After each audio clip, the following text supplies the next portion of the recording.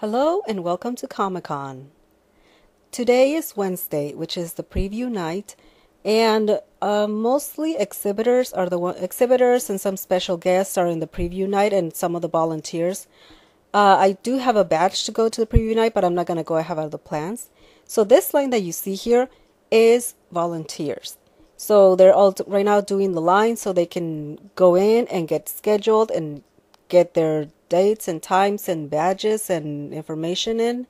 I was in this line earlier for about 4 hours, which is not the normal thing. Normally, it would have been done in 2 hours, but there was a lot of problems in the morning, electricity shortages, so we had to wait a lot of time, and but it was actually not that bad because I had like really good conversations with people in the line, so I got to know them pretty well for about 4 hours.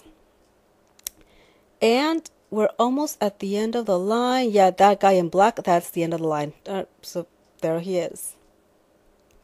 So already you can see the exhibitors, they already put in their stuff, so tomorrow they're going to start selling.